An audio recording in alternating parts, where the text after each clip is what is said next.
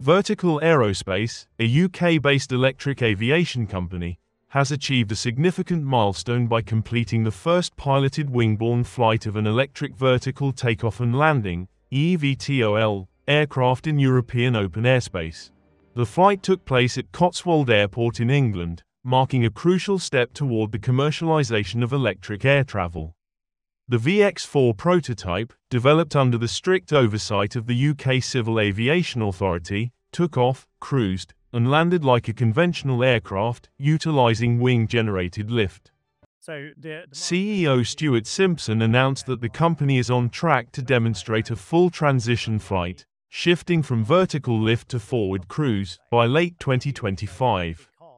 He emphasized the rigorous safety and technical reviews that preceded the flight, which confirmed the aircraft's stability and efficiency through over 30,000 in-flight data points.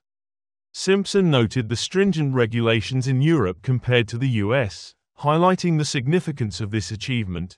The VX4, piloted by Chief Test Pilot Simon Davies, demonstrated a flawless takeoff, controlled flight, and landing, reaching speeds of up to 150 miles per hour at an altitude of approximately 2,000 feet.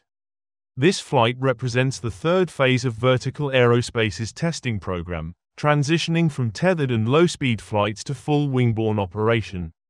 The UK Civil Aviation Authority approved the flight after a thorough review of safety documentation. Designed to carry 1 pilot and 4 passengers, the VX4 has a range of up to 100 miles. Vertical Aerospace aims to commence commercial operations by 2028, aligning with the UK government's goal to introduce flying taxis within the same timeframe.